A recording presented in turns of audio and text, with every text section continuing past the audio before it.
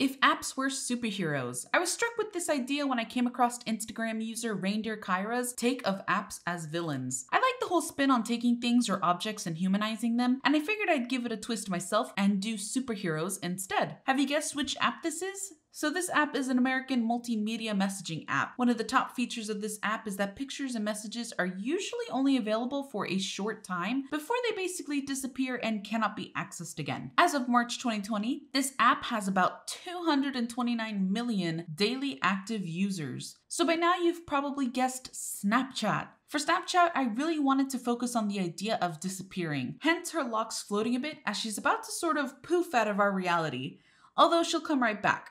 The vibe I sort of get as far as powers go sort of falls into the category of maybe Nightcrawler from X-Men and how he travels distances through teleportation. I really had a lot of fun with drawing her, so which app should I do next?